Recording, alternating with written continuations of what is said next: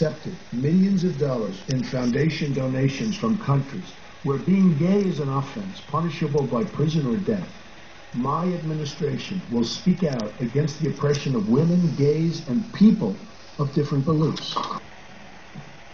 To defeat Islamic terrorism, we must also speak out forcefully against a hateful ideology that provides the breeding ground for violence and terrorism to grow. Common thread linking the major Islamic terrorist attacks that have recently occurred on our soil, 9/11,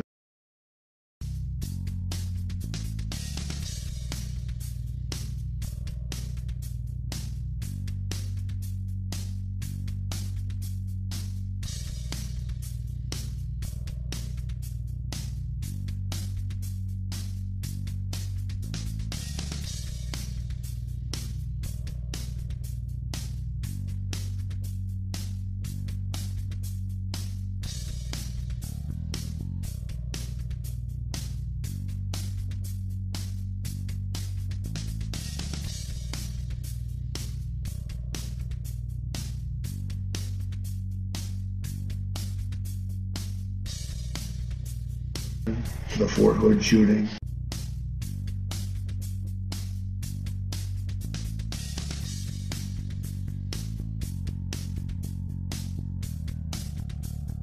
the Boston bombing,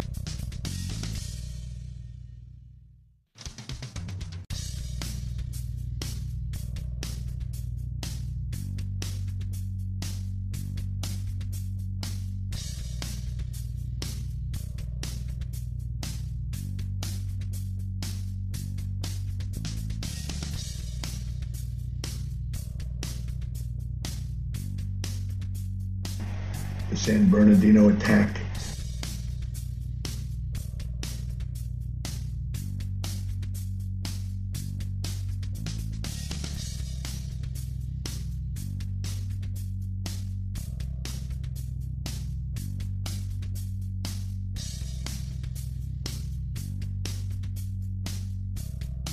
Orlando attack. His name is listed on the .com website in the cast section for this video, listed as a club patron.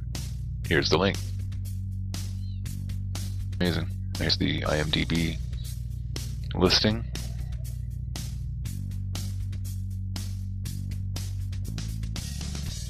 There's him.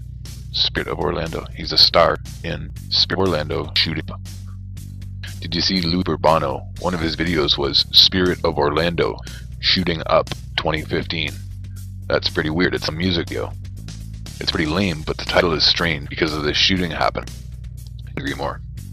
Let's go see Spirit of Orlando shooting up 2015. Swing the pendulum to absolute liberalism in every sphere, and then you let it go and let it swing to the other side so that you can get exactly what you want.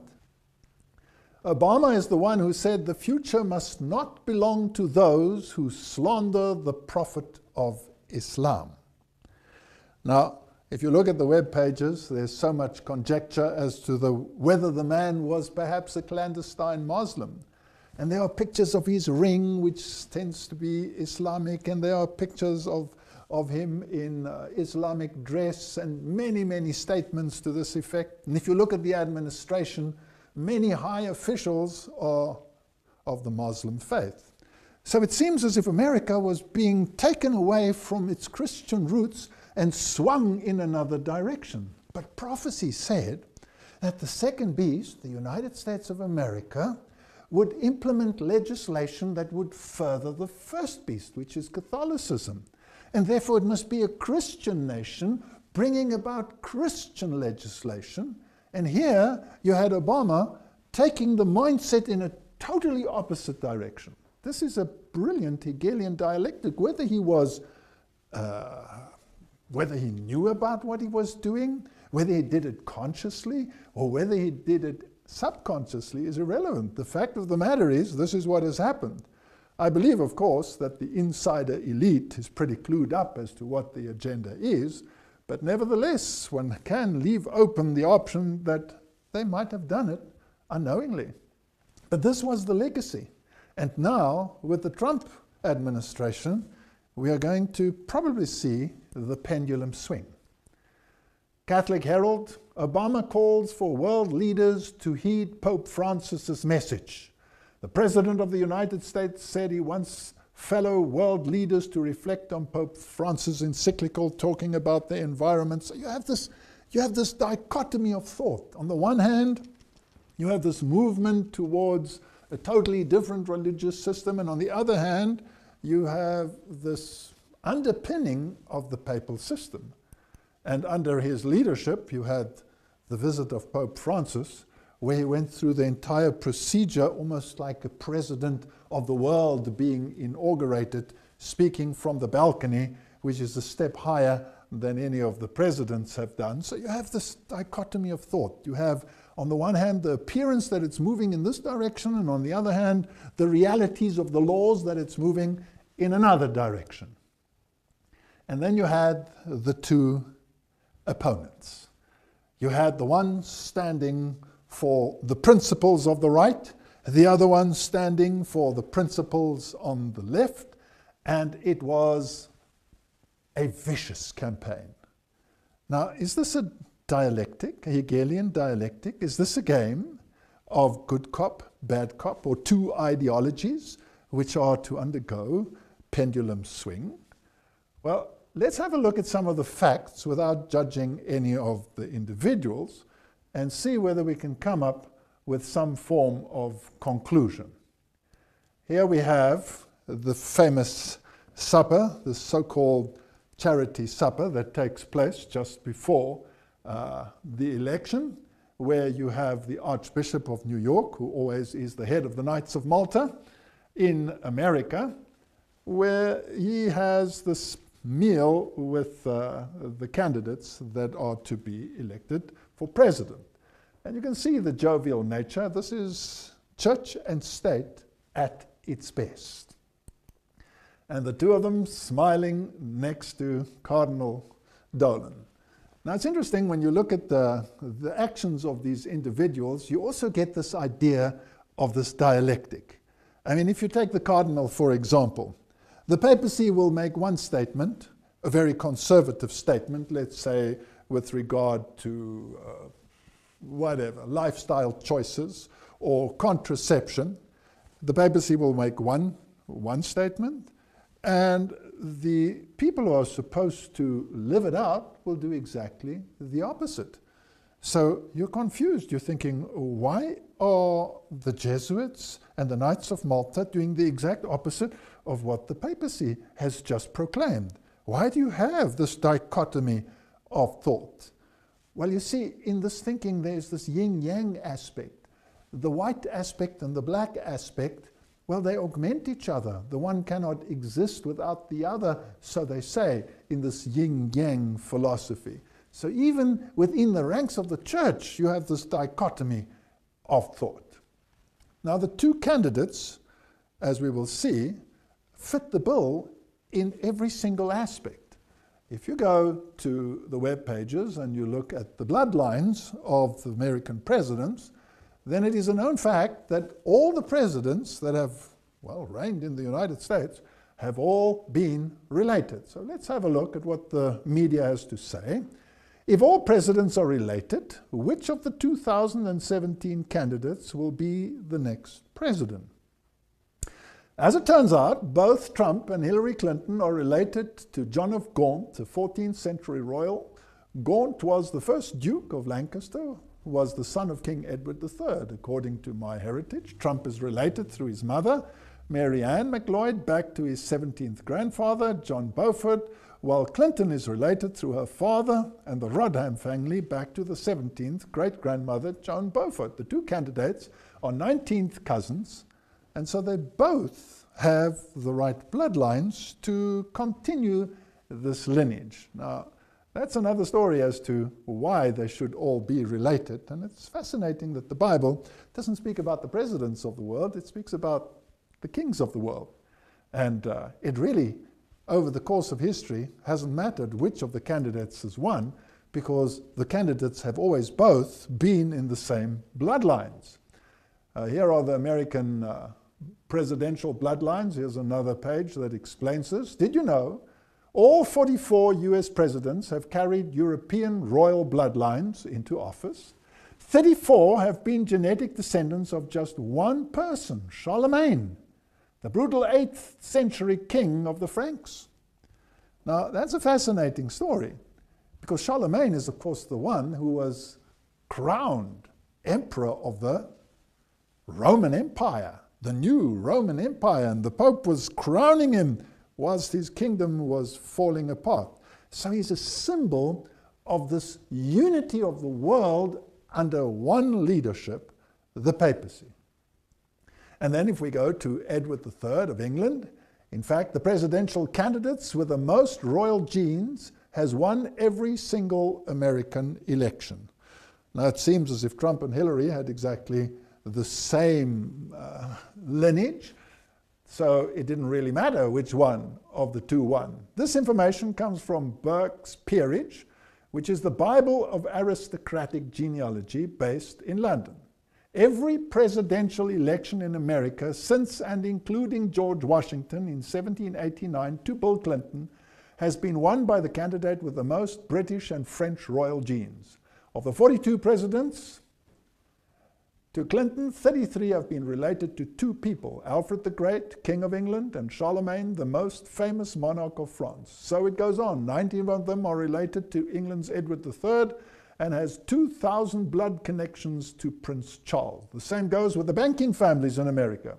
George Bush and Barbara Bush are from the same bloodline, the Pierce bloodline, which changed its name from Percy when it crossed the Atlantic. Percy is one of the aristocratic families of Britain to this day. They were involved in the gunpowder plot to blow up Parliament at the time of Guy Fawkes. Now that's even more fascinating, because that was a Jesuit plot to overthrow the Protestant government in the United States.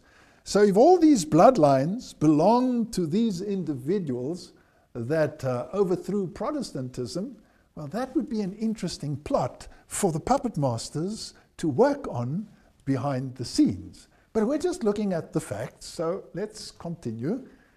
The Mail online predicted or showed that The Simpsons predicted a Donald Trump presidency, and it didn't end well. Time travel episode from 2000 featured Broke Nation relied on aid from China. Now, as we have seen in some of the previous series that we have made, The Simpsons the writers of The Simpsons are all probably insider individuals with more knowledge about what is going to happen in the world than most would deem possible. And as some candidates have said in the past, if something works out the way that it has worked out, it works out that way because it was planned that way. So there is that element, but there is also, of course, an element of luck maybe involved as well.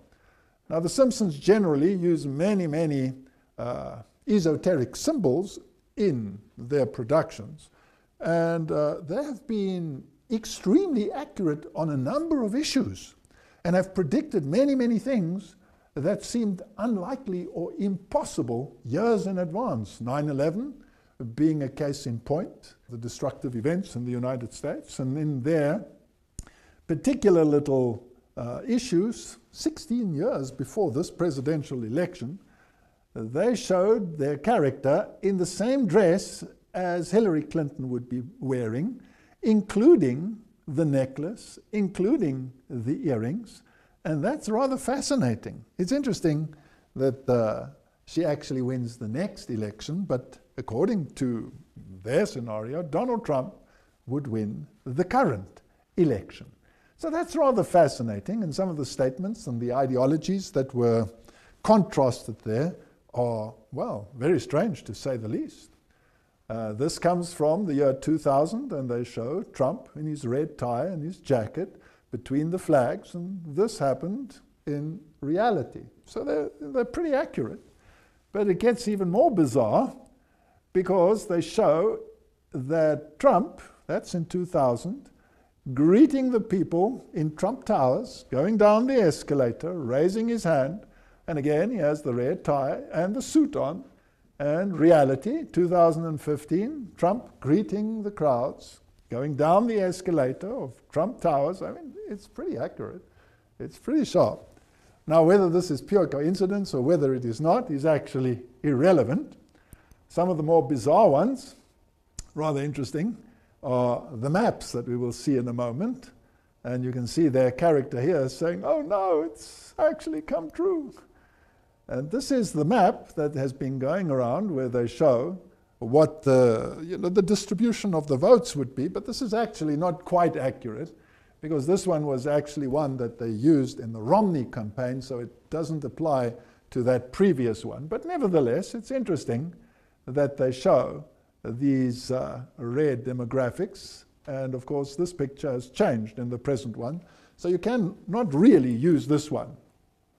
Now let's have a look at some other facts, because what we are interested in is prophecy, and not the games and the dialectics that are being played in this world. The National Catholic Reporter tells us that Mike Pence, who is going to be the Vice President of the United States, which is a very, very powerful figure, is a born-again evangelical Catholic.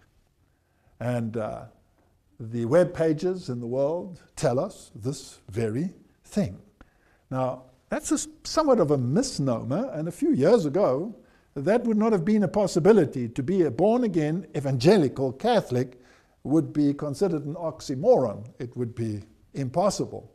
In my youth, that would have been impossible. But the religious landscape has changed, and there's been such a merging of Catholicism and Protestantism that this contradiction in terms is today a common reality.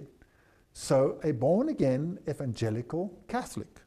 They say that he was a rather dedicated Catholic, Mike Pence. He was an altar boy and very dedicated. And what about Donald Trump? Well, Donald Trump attended an Ivy League school, so let's ask the Washington Post something about his background. When he was young, he went to the private Kew Forest School in Forest Hills, Queens, where his father, Frederick, a very wealthy real estate developer, was on the governing board. Behavior problems led Donald's exit from the school, at which point he was sent to New York Military Academy at the age of 13 by his parents, and who hoped the discipline of the school would channel his energy in a positive manner.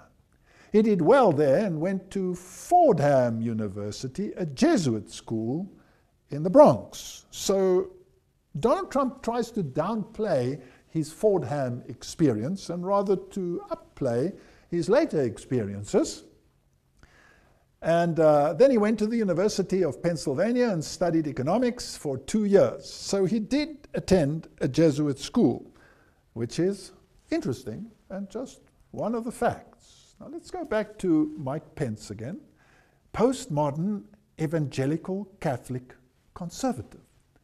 But Pence is also very much a creation of the last half century of American political religious life. Born and raised Catholic, he became a Catholic youth minister and reportedly wanted to be a priest. But according to interviews, Pence has given over the years, interestingly, has more recently declined to talk specifically about his spiritual evolution. While in college from 1978 to 81, he began blending his Catholicism with evangelical Protestantism. I made a commitment to Christ, Pence said. I'm a born-again evangelical Catholic. So here we have a Catholic vice president who is in a position to reach out to evangelicals. Now it's fascinating that the other side, of course, had chosen Tim Kaine as their vice president. And the two met in debate, and apparently Mike Pence was the stronger candidate in that debate, or so they say. But nevertheless, would have made any difference, because both of these are Catholic gentlemen. And let's have a look what the Harvard Divinity School tells us about Tim Kaine and Mike Pence and faith. It says that Kaine was educated at a Jesuit high school and has been influenced throughout his life by Jesuits. Often seen as progressive and open-minded in the US, he's also been called a Pope Francis Catholic. What does it mean to be a liberal Catholic reformer. Now, this is rather fascinating. So you have these high-profile Catholics as vice presidents, the one wanting to be a priest and was an altar boy, and the other one, all his training in Jesuit environments. Now, it's interesting that the Jesuits themselves say, or Ignatius Loyola said, that if you have to choose sides, then a Jesuit can choose one side and represent it to the point of death, while a fellow Jesuit may choose the opposite side and defend that to the point of death. That is the Hegelian dialectic, and it's fascinating how it works. So it really wouldn't have mattered which one of these two would have become the vice president, and it really wouldn't have mattered which one of these two would have become president. Now, before I even talked about this, I thought that Hillary Clinton would probably fit the modern profile somewhat better, but I also said it doesn't matter which one of them wins. But now on reflection, it becomes rather interesting that it went the way it went. Now, in the discussion here with these people from Harvard, Donald Trump's running mate, Governor Mike Pence, described himself as a born-again evangelical Catholic. Is this an unusual faith mix? And what does this combination say about his public service? And the answer? I'm not quite sure what Governor Pence intends to affirm by a born-again evangelical Catholic. He comes from an Irish Catholic background, was raised as such during college, Indiana Hanover College. He had an evangelical religious experience under the influence of a non-denominational group. However, in the following years, he still considered himself a Catholic, went to Mass, worked as a youth minister at a Catholic church, and even thought of becoming a priest. However, in the mid-1990s, he joined the Grace Evangelical Church, which is affiliated with the Evangelical Free Church in America. One could describe it as a Baptist denomination. It was, however, the church to which he started to take his family in Indianapolis. At that time, he described himself as a Christian, conservative, Republican, in that order. In this description, the word Catholic was not present. So, when we look at these two, they are both capable of fulfilling the prophetic agenda. Pope Francis calls for unity between evangelicals, Catholics, and he said that division is the work of the devil. So they had to be brought together. So Pence is actually the perfect one, because he is both Catholic and evangelical and can bring them together. Pope Francis has called for unity amongst evangelicals, Catholics, and Christians from other denominations, emphasizing that we are one in Christ and warning that division between the groups is the work of the devil. Division is the work of the father of lies, the father of discord, who does everything possible to keep us divided, Francis said in a video message to a gathering sponsored by the John 17 movement. Now, the John 17 movement was a movement to gather all the evangelicals under one umbrella, under the papacy, or together with the papacy. Charisma News gives a very interesting insight. It tells us that Kenneth Copeland laid hands on Donald Trump and prayed over him. This is fascinating. Well, Charisma News is a very prominent journal. Earlier this month, we reported how Paula White set up an invitation-only meeting between the Republican presidential candidate Donald Trump and evangelical pastors. That meeting happened this week, and plenty of Pentecostals were there to lay hands on the billionaire, make declarations of his life, and pray. Beyond Paula White, also present were Kenneth and Gloria Copeland, and then another whole host of very prominent evangelical leaders. Where is this heading towards? Are we heading towards a union of church and state? Now, what is Donald Trump? Well, let's have a look. Religious News Services says, is Donald Trump now a born-again Christian? And when I read what the journal Christianity Today had to say about Donald Trump, about his remarks and his anti-woman statements and his wild statements, then they were, well, less than pleased, it seems. And now, afterwards, they're all scattering and trying to come together on these issues. Donald Trump has described himself as a Presbyterian and Protestant, a Sunday church person, which is very fascinating, and a collector of Bibles. Now, the presumptive Republican presidential nominee reportedly can add born-again Christian to that list too, according to one of the members of Trump's new evangelical advisory board. So here you have a Sunday-keeping Protestant. Now, if you're going to reach out to the religious community and bring them together, wouldn't it be interesting if the Protestant reaches out to the Catholics and the Catholics reaches out to the Protestants? Then you would have a perfect mix. But I found this rather interesting and an interesting mix, because by some of his statements, it is hard to imagine that all of this is, perfect truth. Now, this was the statement that Donald Trump made to the Catholic world. Catholics are an important part of the American story. America has been strengthened by hardworking Catholics. From New York to California, the Catholic story is truly unique, and it's a great story. From marching for civil rights to educating millions of children, serving the poor, and helping define the pro-life movement, clergy and lay Catholics across the country have made countless contributions to the American success and the American success story. Washington politicians have been hostile to the church. They have been hostile to Catholics. They have been hostile to the members of Catholicism.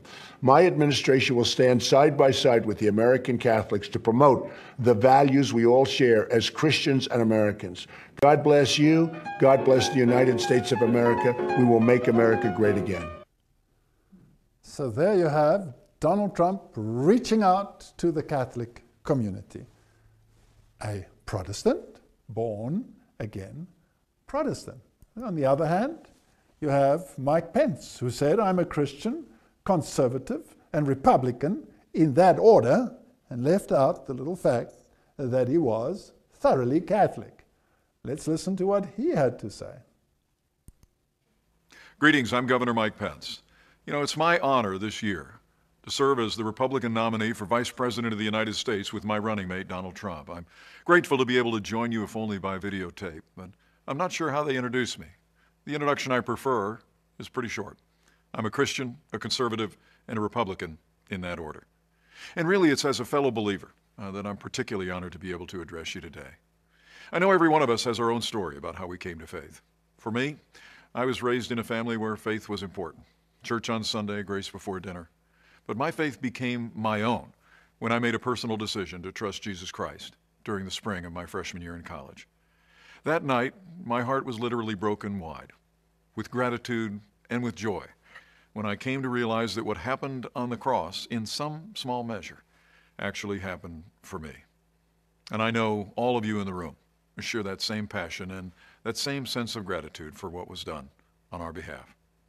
Years later, my faith has been tested, relied on more times than I could possibly count. All I know for sure today is I need him more than ever.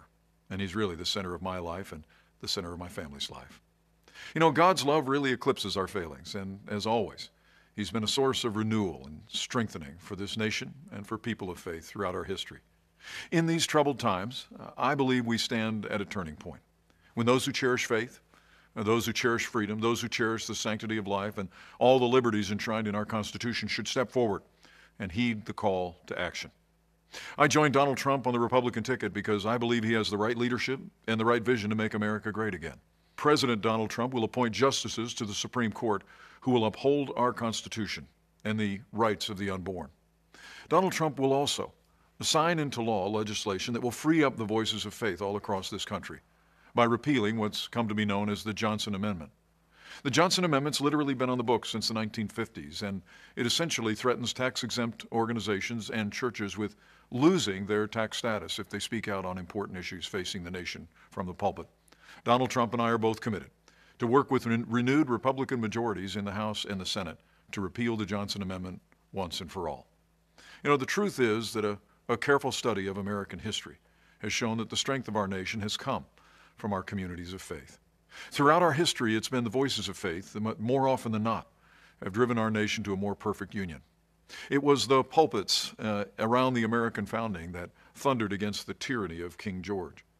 It was the pulpits around America that spoke of the evils of slavery and brought an end to the scourge of slavery in America, even through a great civil conflict. And it was voices of faith and communities of faith that transformed our nation through the civil rights movement in our own lifetime, and we're a better nation for it. The choice today for all of us, though, could not be more clear. I've never seen a more dramatic choice in a national election in my lifetime. I truly do believe we're come to a time for choosing. And I think it's a time in the life of our nation when people who cherish life, when people who cherish our liberties, when people who cherish the great traditions that are enshrined in our Constitution should come together and support Donald Trump and our agenda to make America great again. In these troubled times at home and abroad, challenging times for American families, I'd like to encourage you to do one more thing, and that is to bow the head and bend the knee in the days that remain in this election. Pray for our country. But as you do so, please pray as Lincoln said was his prayer. Not so much that God would be on our side, but that we would be, in his words, on God's side. Because I truly do believe in my heart of hearts that what's been true for millennia is still true today.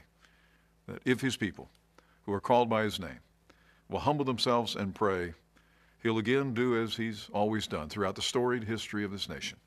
He'll hear from heaven, and he'll heal our land. This one nation, under God, indivisible, with liberty and justice for all. Thank you for giving me the opportunity to address you today. May God bless you, your families, this community of faith, your church, and may God continue to bless the United States of America.